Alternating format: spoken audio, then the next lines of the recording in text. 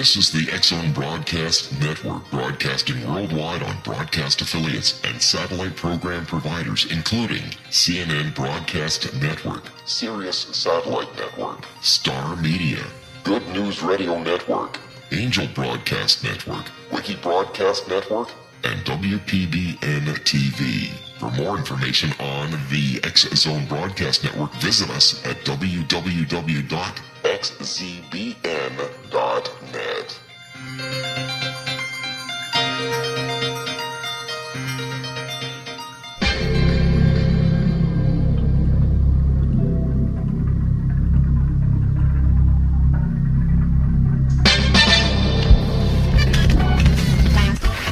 All Hit Radio.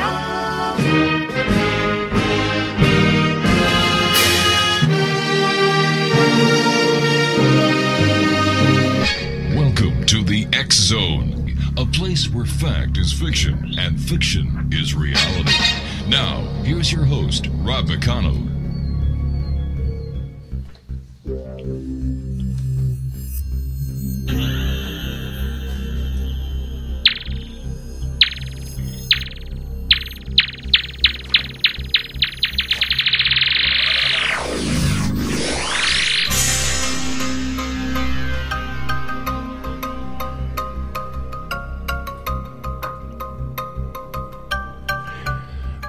Welcome to the X-Zone, everyone. My name is Rob McConnell. We're coming to you from our broadcast center in Hamilton, Ontario, Canada, and around the world on the Starcom radio network. Worldwide toll-free, 800-610-7035. My email address is xzone at xzoneradiotv.com. On all social media sites, X-Zone Radio TV. And our main website where you can listen to the X-Zone, 724-365, www.xzoneradiotv.com. X-Zone Nation, my guest this hour is Colonel Patrick Murray. We're going to be talking about, will America's birthday present be a terror attack? What I'd like you to do to X-Zone Nation is just take a listen to this. Several law enforcement officials told CNN on Friday that authorities are warning of possible terrorist threats around the July 4th holiday. The Department of Homeland Security, the FBI, and the National Counterterrorism Center issued a joint intelligence bulletin to law enforcement across the U.S. The bulletin doesn't warn of any known active plots, but it serves as a general warning of heightened threats. It says extremists could launch attacks tied to Independence Day or in reaction to perceived defamation of the Prophet Muhammad. CNN reported in recent weeks that U.S. law enforcement officials believe the Islamist terrorist threat is the highest in years. The officials have raised concern about possible domestic attacks tied to the July 4th holiday and the upcoming visit of Pope Francis. X-Zone Nation, my guest this hour is Colonel Patrick Murray. He's retired. He was a U.S. Army colonel. His military career took him out of his native Oklahoma to exotic destinations throughout the world, operating in diverse cultures and missions. He commanded tank units astride the Fulda Gap, staring down Soviet forces just across the border. Soon after, he found himself on the other side of that border, living and working in Moscow for the Defense Intelligence Agency. Colonel Murray worked in numerous U.S. embassies, including as a military attaché in Belgrade, Yugoslavia, during the Balkans conflict. He was part of a military political exchange program assigned alongside American diplomats at the State Department in Washington, D.C. Later, he became the U.S. representative to the Military Staff Committee at the United Nations in New York. During the Iraq War surge of 2007, he deployed to Baghdad. Patrick holds degrees from Oklahoma State University and The Ohio State University, is a graduate of the Command and General Staff College and the Defense Language Institute, where he studied Russian. He has also been a guest lecturer at the Army War College. He often says that there is no statute of limitations on the oath he took to, and this is a quote, support and defend the Constitution. So after the Army, he sought to continue serving the nation in a different venue. He ran for U.S. Congress in Virginia, where he was twice the Republican nominee. He lives and works in Old Town Alexandria, where he enjoys jogging and biking along the Potomac River and volunteers for his pet causes, including the Board of Directors for Virginia's Veterans Affairs and the local Animal Welfare League. His website, www.gopatrickmurray.com. And Colonel, it's a pleasure having you on the show, sir. Well, Rob, it's so great to be on. Thank you for having me on tonight. Colonel, the news is packed today with 4th of July terror warning issued by FBI, Homeland Security. You've got a new transatlantic campaign has pledged to challenge extremist groups like ISIS. It seems that something is awry. The Homeland Security, the law enforcement agencies, the intelligence agencies feel that something is going to happen this July 4th weekend. Are they just being, how should I say this? Are they just being precautionary, or do you, sir, with all your experience within the military, think that something is up? I think it goes beyond precautionary, Rob, and I'll tell you why.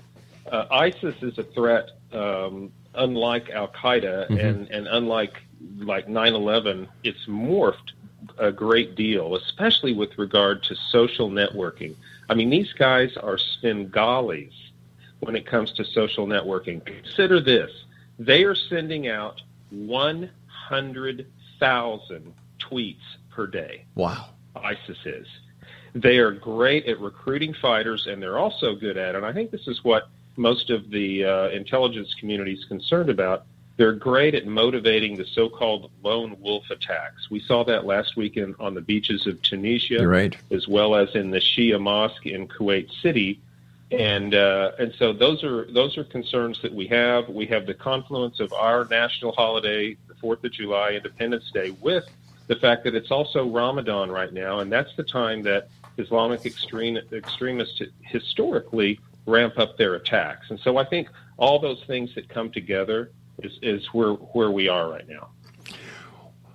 How come it seems the war against ISIS is on a downslide as far as we the good guys are concerned? How come they're gaining speed and momentum and we're not able to stifle them? Well, without getting too political, our commander-in-chief just came out a couple of weeks ago and said, we don't really have a strategy to fight ISIS, and we're waiting on the military to come up with that, which kind of rubbed us the wrong way because really, I mean, that's what we do. We've offered courses of action, strategies. Now, I'm a retired guy, but I have a lot of friends on active duty, and plus, that's what they do. And so guess who does have a strategy? ISIS. And they're implementing it with great success. They're winning. They're taking terrain. They're taking cities. They're recruiting people from all over the world. The United Nations had a report out earlier this year that they estimated over 20,000 people have gone to become ISIS fighters from over 100 different countries, to include our own. And so they have a message, and they have a method, and they're implementing their strategy. What is the attraction to people to want to go and fight for ISIS? This boggles my imagination.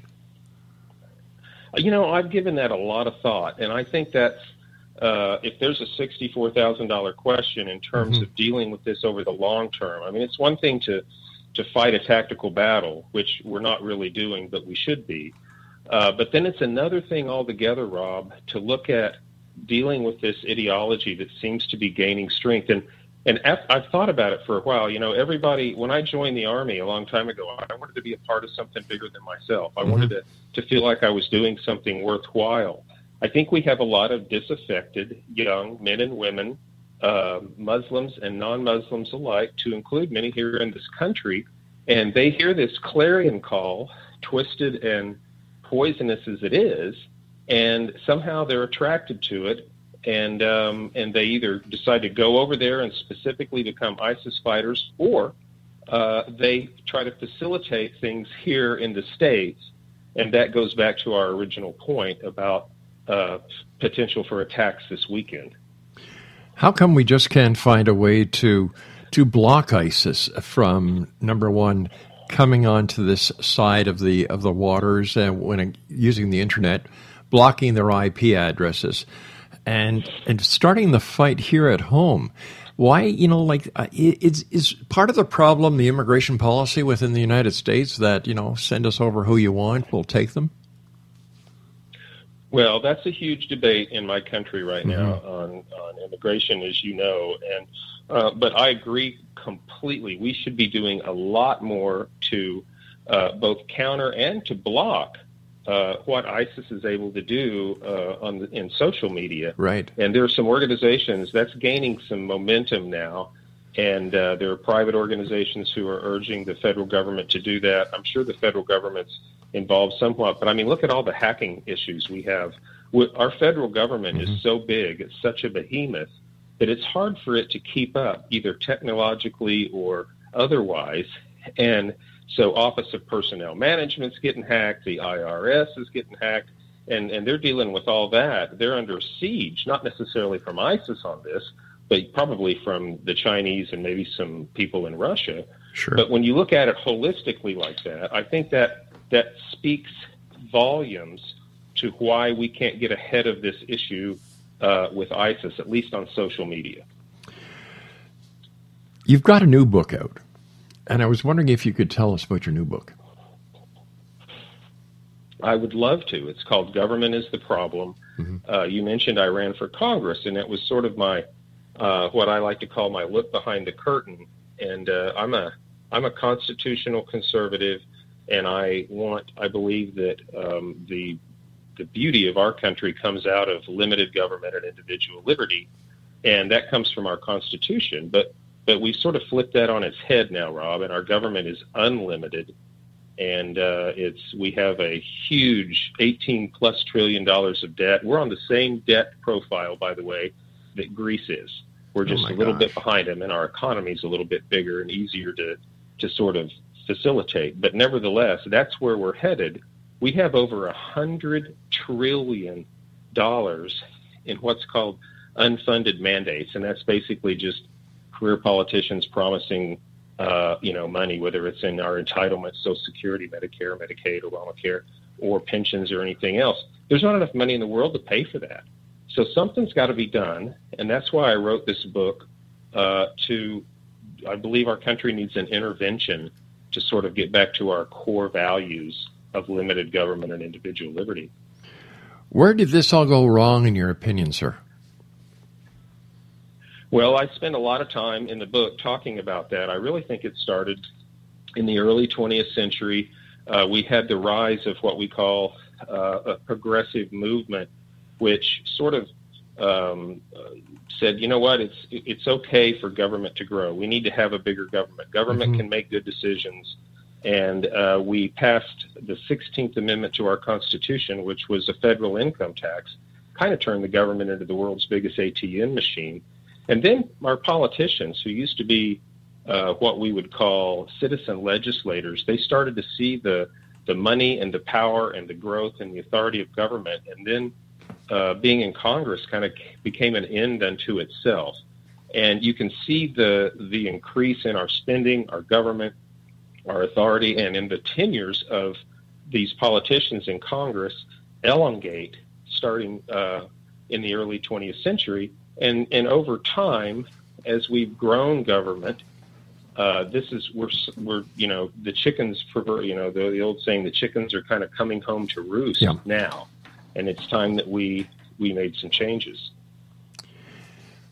Let me ask you this. This is coming out of left field, but there's a lot in the news today about Donald Trump and his comments and him throwing in his hat to be a presidential candidate. What's he going to do? Is this a publicity stunt he's pulling, or do you think that he could actually make a good difference? Well, I don't think he's going to get the nomination, and I don't, he is a confrontational, tell it like it is guy, and our politicians, both parties, Republicans and Democrats, have become so politically correct that they have a team of analysts and everybody that tells them what they can say and what they can't say. They poll test everything, and then it just comes out kind of vanilla. Well, Donald Trump isn't like that at all. And he says what he believes and says what he thinks. He's also very successful as a businessman. So while I don't think, Rob, that he'll ultimately get the nomination, what he is going to do is he's really going to modify the debate among all of these, what are there now, 14? Yes, that's right, Republican 14, presidential candidates. Yes. The fresh air, and I think he's going to open up the debate. There's something that I read online. This was on Amazon, and it says, our founding fathers created a unique system of limited government and individual liberty against a backdrop of free markets that ignited the greatest explosion of wealth, prosperity, and opportunity in history. However, the American dream is now on life support. Government has become a massive parasite, leeching us from our liberty and productivity and putting us on the path to civil unrest. Wow, that's kind of heavy. Who wrote that? Geez, I wonder. Yeah, that's on the back of my book, and that's the grabber, and I believe that. I wrote that, and when you think about where our federal government is, it totally depends upon the productivity of the American taxpayer and worker in order to sustain and expand itself. And we have our politicians in Washington, D.C. constantly telling us we're not paying our fair share. There's no way to cut anything in the budget. We have to just have more, they call it revenue, which is just code for raising taxes more and more and more. And so it's an unsustainable path, Rob, and the government, that's where the parasitic component comes in, because it's leeching us of our productivity, our wealth, and because we're such of a regulatory state now, also of our liberties. Many people believe that the government is allowing certain things to happen within the United States in order to take more control and more away from the private citizen. Putting a muzzle on the NSA and other intelligence agencies from doing what I believe they should be doing. And my philosophy, Colonel, is if you have nothing to hide, you have nothing to fear. And yet everybody is so worried about their information, their privacy, when it comes to agencies like the NSA, keeping a closer eye on the citizens. Do you think the NSA and other government agencies should be put on leashes, or should they, in the name of democracy and freedom, be allowed to continue gathering data without going through the courts, without going through search warrants?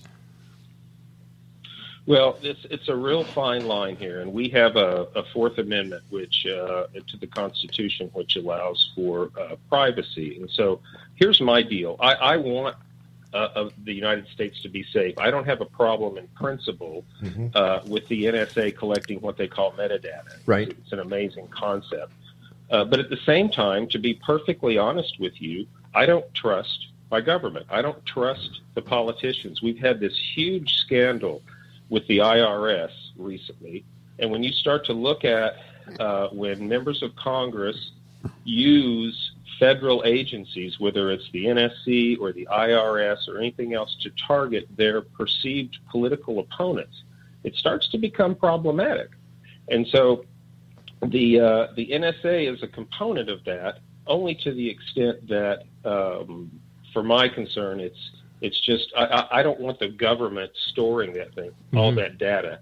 And that's what they've sort of worked out recently, is the NSA will collect it, but we're gonna have it be held in the private sector. And yeah, they should have to get a warrant to if they want to listen specifically to, like, this call you and I are on right now. Right. They should get a warrant to say, this is we need to listen to this for whatever reason. Okay, then go listen to it. But just to do it wantonly, that I disagree with. And yet, Colonel, there are people out there, citizens, who have the technology to intercept and listen to cell calls. So where do we draw the line between the citizen being able to do this without a warrant without any probable cause, and the government, who, in my opinion, has the probable cause when it comes to terrorism. Yeah, no, there is a difference there. So to sort of flip that on its head, okay. A citizen doing that rightly or wrongly, and it does not have the power of government behind him or her, and of government agencies. Mm-hmm. Like you hear somebody talking about, maybe they're talking about a certain politician from a certain political party, and you don't like that, and that's an adversarial relationship. And so let's just get the IRS to go do some audits on them. Right. That's what's happening. Okay, that's where I really have concerns with the government. So what we're seeing is the Nixon days again. Well, in very different situations. I mean, we had Nixon erased all that tape, that 18 and a half minutes of tape. Hillary Clinton, when she was Secretary of State, she erased, 30, 40, 50,000 emails that it turns out she had on a private server in her basement in her house in Chappaqua. Mm-hmm. But she's Secretary of State, Rob. Yeah. You don't think that server got hacked? I mean, they can hack into any federal government server with all the protections, mm-hmm. and I have a lot of concerns about that. So how do we turn things around, sir? Well, I believe it's almost as if the founders, when they were writing our Constitution, had a window into 21st century America, and it sort of, and I like to say it scared them straight, and so they included this codicil in Article 5 of our Constitution, and the Article 5 describes how we can propose and ratify amendments to the Constitution. And so this codicil, that when it was put in actually by a Virginian named Colonel Mason, George Mason, allows us to propose constitutional amendments separate and distinct from the federal government or from Congress through a process called a convention of states. And that's what I argue for in my book, a convention of states and two specific constitutional amendments to limit government. One is congressional term limits, and the second one is a balanced budget amendment. Because we know Congress will never self-limit, and so we need to limit them from the outside. As a former member of the military, should there be boots on the ground when it comes to fighting ISIS? Well, not anything like we had before. No. Here's I think my quick solution to deal with ISIS. So we have these things now that the chairman of the Joint Chiefs is calling lily pads, where we have non-combatants out, and I think it's a mistake. I think we're going to pay a price for that. But what I would do is embed some special operations forces with the Iraqi security forces mm-hmm. in a combatant role, but more importantly, in a forward air controller role. We're flying, Rob, 10 or 12 sorties a day against ISIS, and over half of those come back without dropping their ordnance because they don't have any good targeting data. And so we should ramp up our sorties. 10 or 12 a day is nothing. I mean, ISIS is out holding parades in broad daylight when they took Ramadi. You think they care about 10 or 12 sorties a day? They don't. So we should be doing 500, 600, 700 sorties a day with forward air controllers. That would get ISIS's attention, and we should also directly arm and train the Kurdish forces, the Peshmerga. That's our boots on the ground. They're good fighters. They are determined. They confront ISIS all the time, but they don't have the weaponry that we could be providing them to make them a much more lethal and efficient force. That's what I would do to deal with ISIS. So why aren't we giving them the weapons that they need to fight ISIS and to bring this war of terrorism to an end, if that's possible? Well, it'll take more than that. We talked about it earlier in the show, but I think it would help stem ISIS's continued march over in Iraq and Syria and northern Africa and even into Egypt. I mean, they're talking about Hamas, and I'm kind of going off on a tangent here. I just read this today. Hamas is a terrorist organization in and of itself, and the Gaza Strip exists to get rid of Israel. That's their whole reason that they're there. ISIS is basically calling them a bunch of wusses and says, we're going to come and we're going to take you guys out. I mean, they are feeling their oats. We're not doing anything, in my opinion, or not nearly enough, in my opinion, because I think we have, frankly, a commander-in-chief who just wants all this to go away, who really isn't comfortable being commander-in-chief, and would just rather ride this out till January 2017 and let the next man or woman deal with it. Is President Putin just watching this and noting the weaknesses in the commander-in-chief, and is that why Russia now is starting to bring the bear back to life?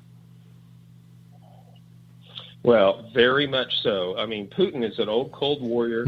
He's a retired KGB colonel. He wants to get the band back together. Yeah. And he's made no bones about that. And they have a big military expansion program going on right now. Of course, you know, they've annexed the Crimea from Ukraine. They're actively fighting in eastern Ukraine. That's made our Eastern European allies, NATO allies, very nervous. And I think Putin sees his window of opportunity, excuse me, between now and January 17, and he's a chess player, and he's going to make as many moves as he can while he's pushing on an open door. I guess that's the difference of having a commander-in-chief who is a warrior compared to a commander-in-chief who is a politician.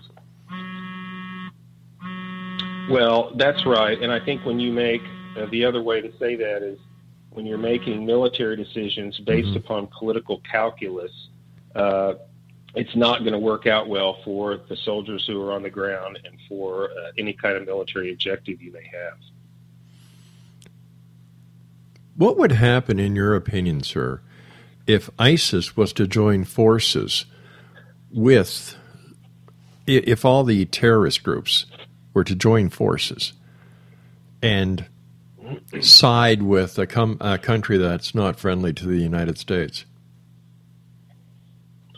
Well, you've seen a lot of coalescing among different terrorist organizations. I believe Boko Haram over in Nigeria has pledged loyalty to ISIS, as has a couple of Al-Qaeda, I think Al-Qaeda in the Maghreb and elsewhere.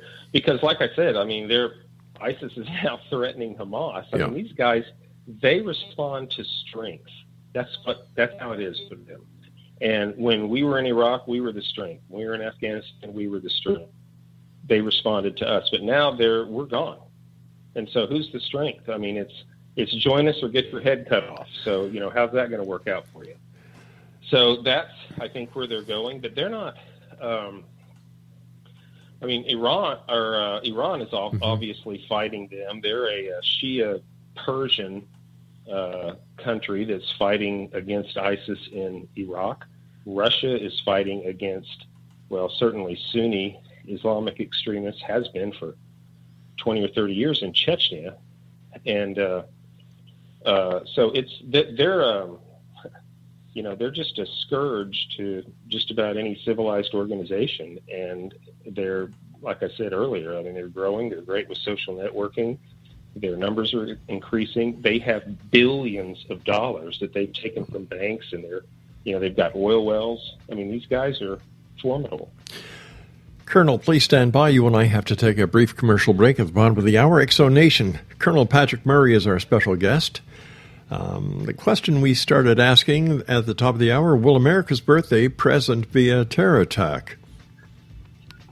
For more information on the Colonel, www.gopatrickmurray.com. That's www.gopatrickmurray.com. And we'll both be back on the other side of this commercial break as we continue here in the X Zone from our broadcast center in Hamilton, Ontario, Canada.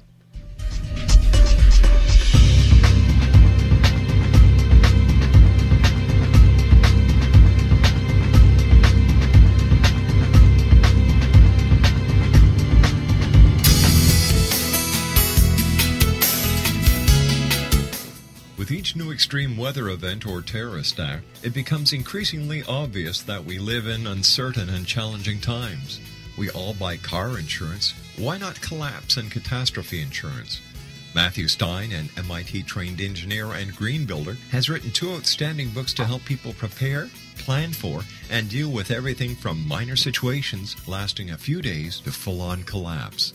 Matt's first book, When Technology Fails, is a manual for self-reliance, sustainable living, and surviving the long emergency. This massive book covers the gamut from first aid and emergency preparedness to alternative healing, renewable energy, primitive living skills, and 18th century technologies that could be critical to your comfort and survival in a long-lasting crisis. Matt's second book, When Disaster Strikes, is a comprehensive emergency preparedness handbook and survival guide. When Disaster Strikes is an essential item for every family's go bag. Both books are available at all usual sources. There's a wealth of totally free information posted at whentechfails.com, and author-signed copies may be purchased at mattstein.com. That's www.whentechfails.com and www.mattstein.com.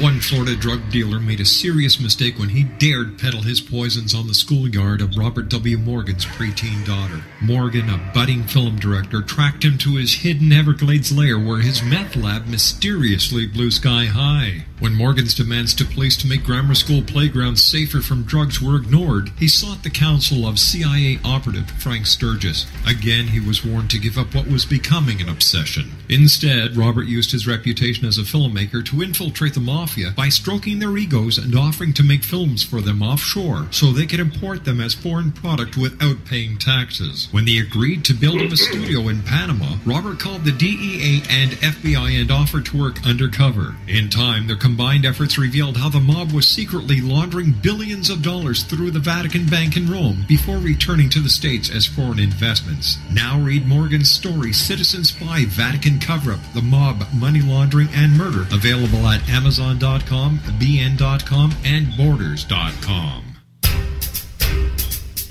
Back in Victorian England, a famous theologian posed a perplexing riddle. Why are the 2 top personalities in the Bible tagged with the numbers 7 and 11?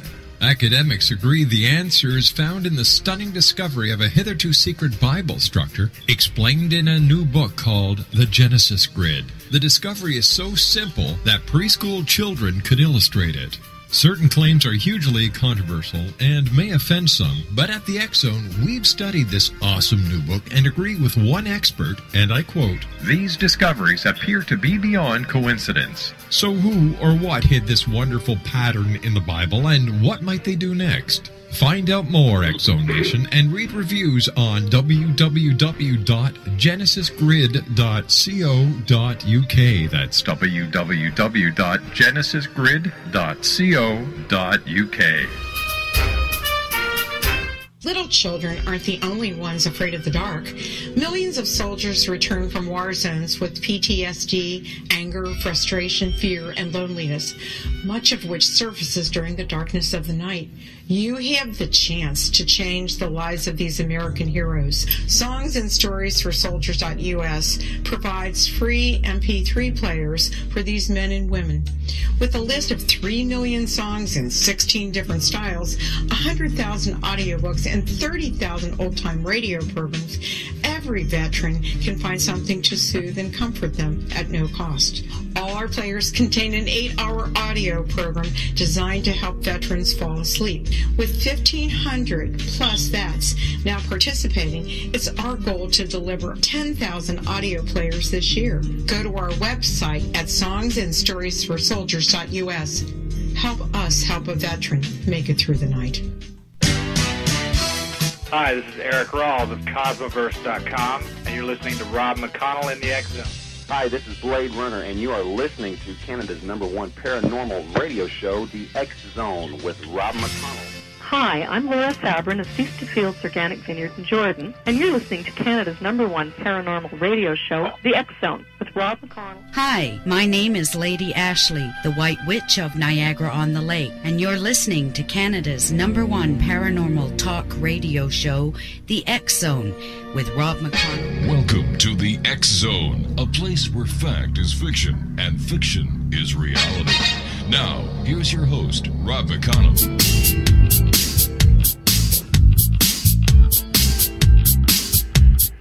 Welcome back, everyone. This is the X Zone. My name is Rob McConnell. We're coming to you from our broadcast center in Hamilton, Ontario, Canada, and around the world on the Starcom Radio Network.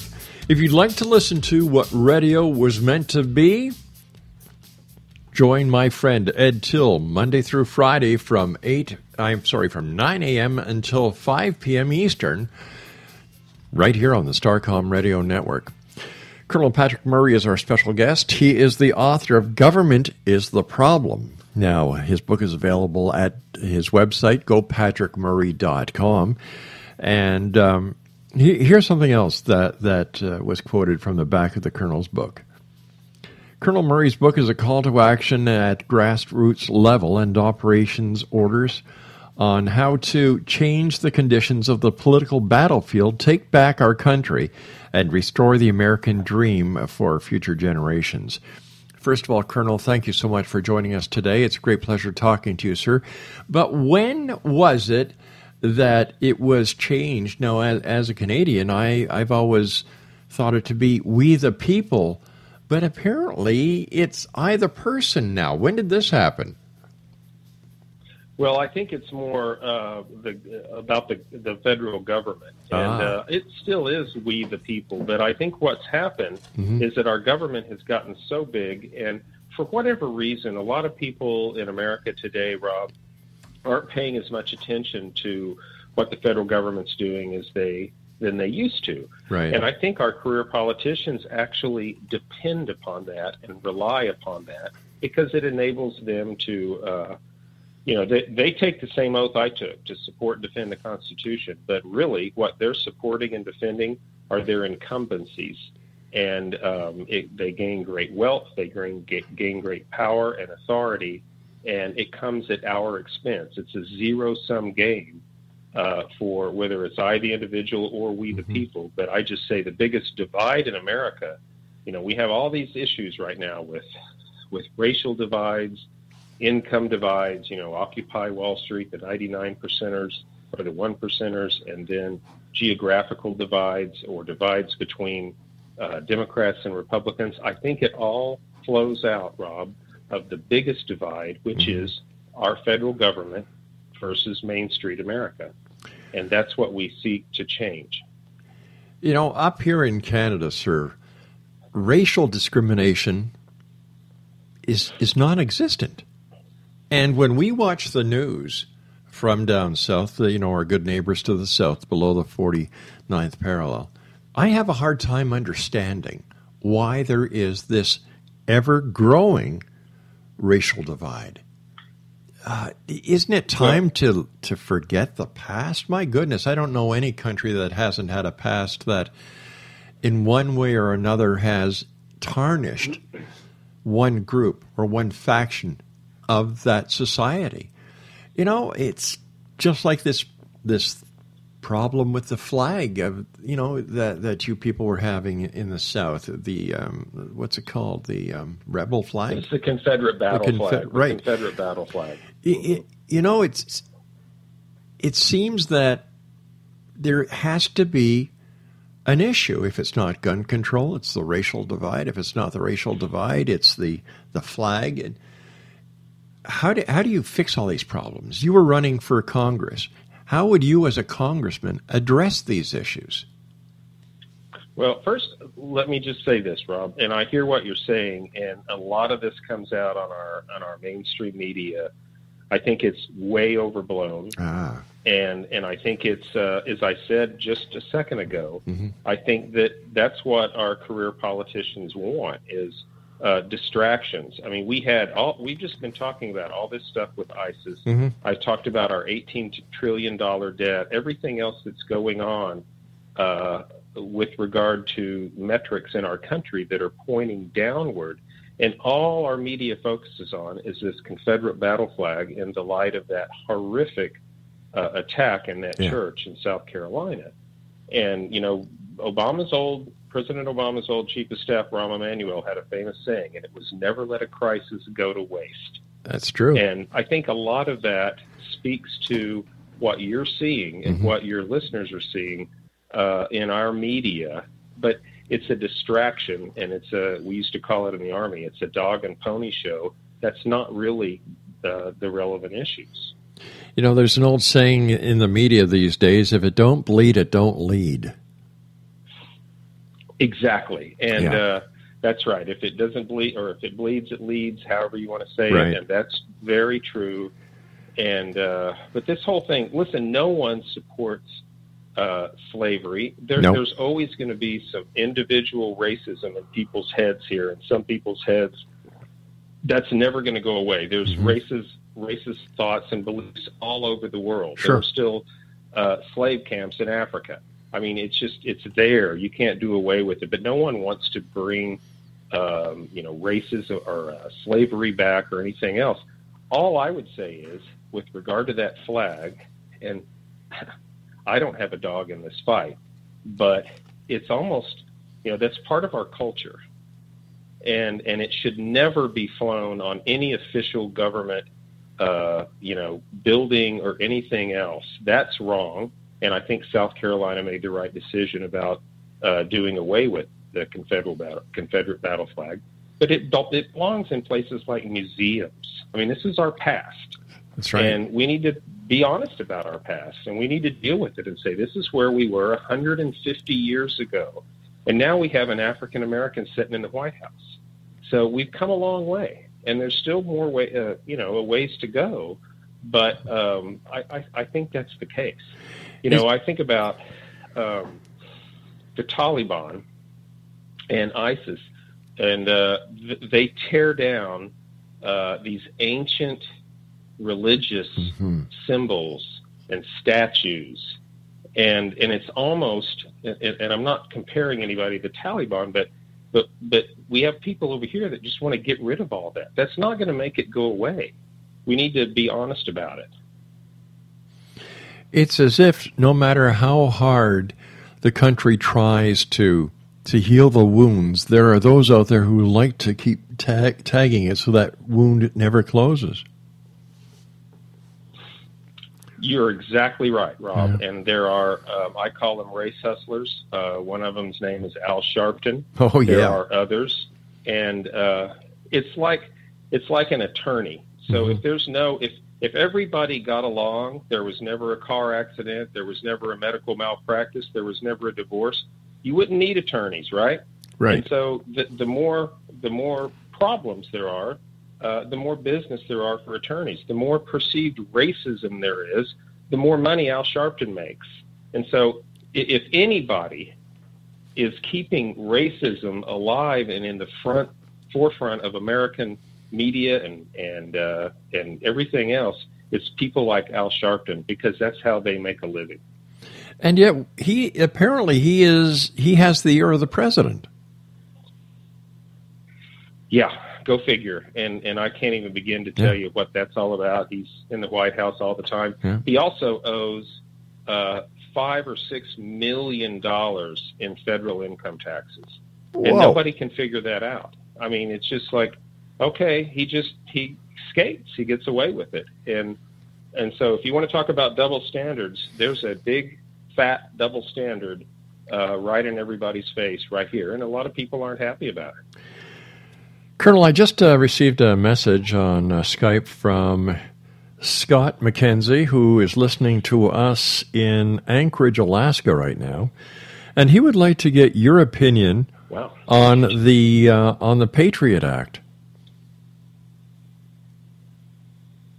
Yeah, well, Scott, welcome in from Anchorage, Alaska. I've been there when I was a little kid. Beautiful place. I think that we just had the renewal of a component of the Patriot Act, which is something that Rob and I were talking about earlier.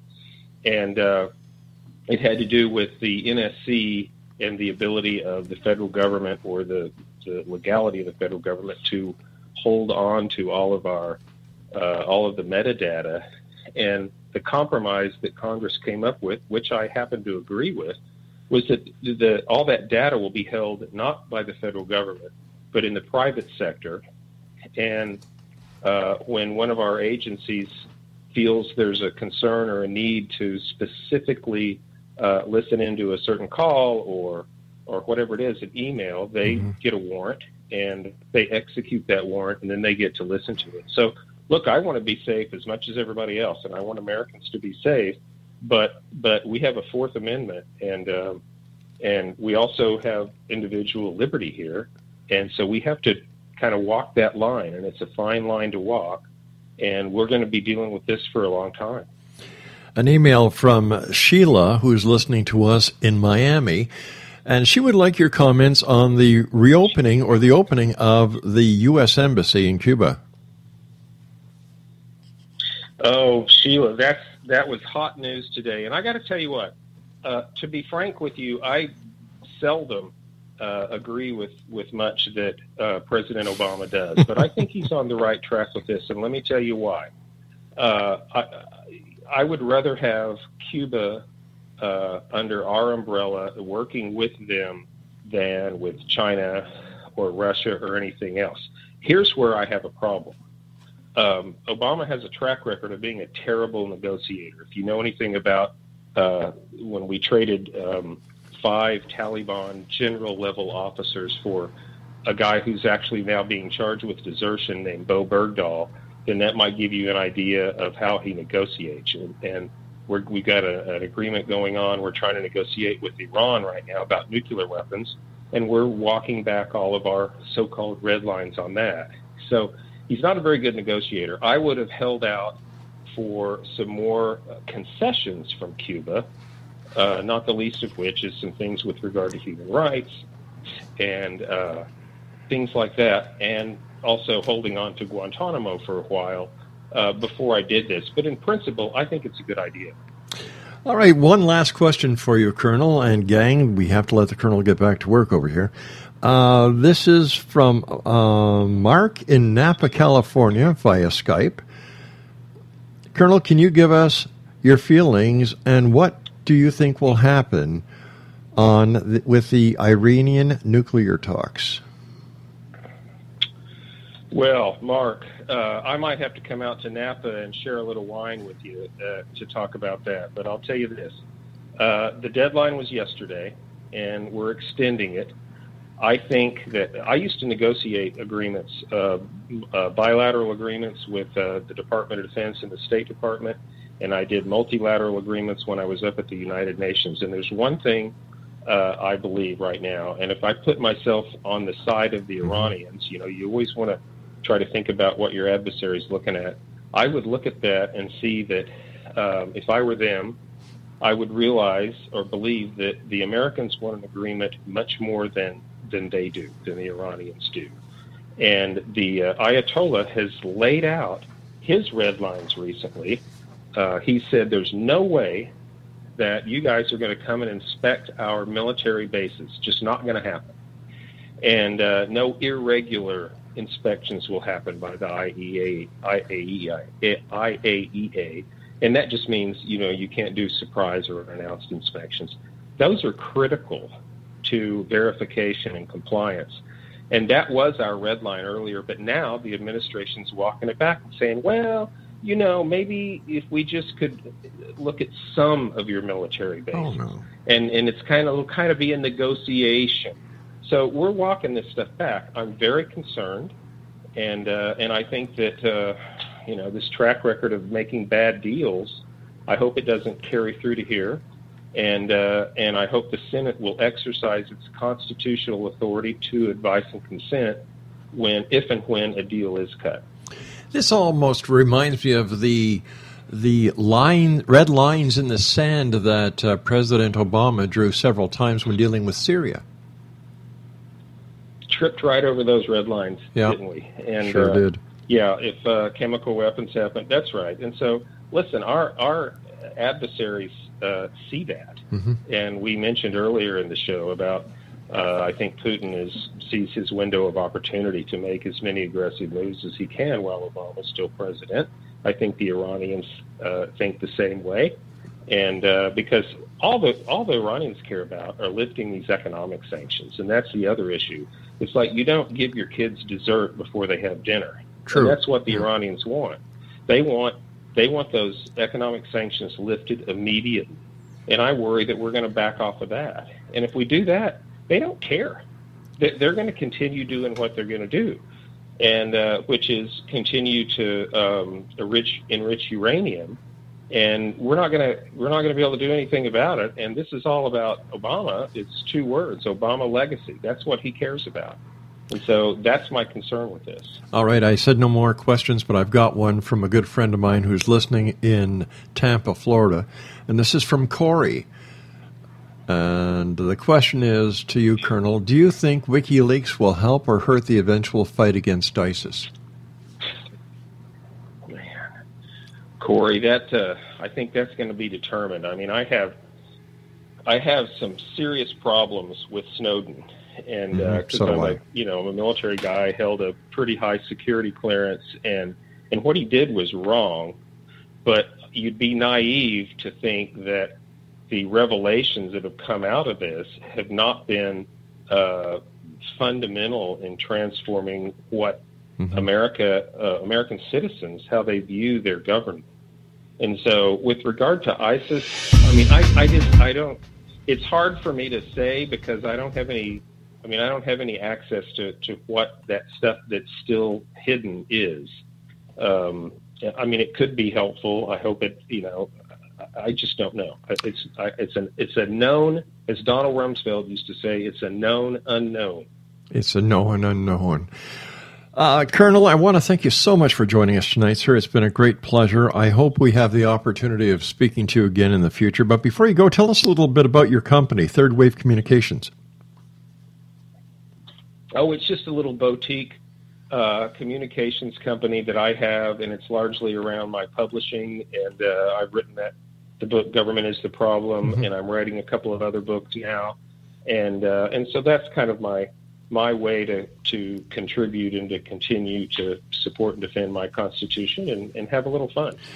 Colonel, before we went on air, I thanked you, as I always thank any member of the military who comes on this show. Thank you once again, sir, for being there, for helping to protect freedom and democracy. And God bless you all. It's been great being on your show. Take care, Colonel. Exonation Colonel Patrick Murray has been our guest this hour, www.gopatrickmurray.com, and he is the author of Government is the Problem. I'll be back on the other side of this commercial break at the top of the hour as we continue here in the X-Zone from our broadcast center in Hamilton, Ontario, Canada, and around the world on the Starcom Radio Network. Don't go away.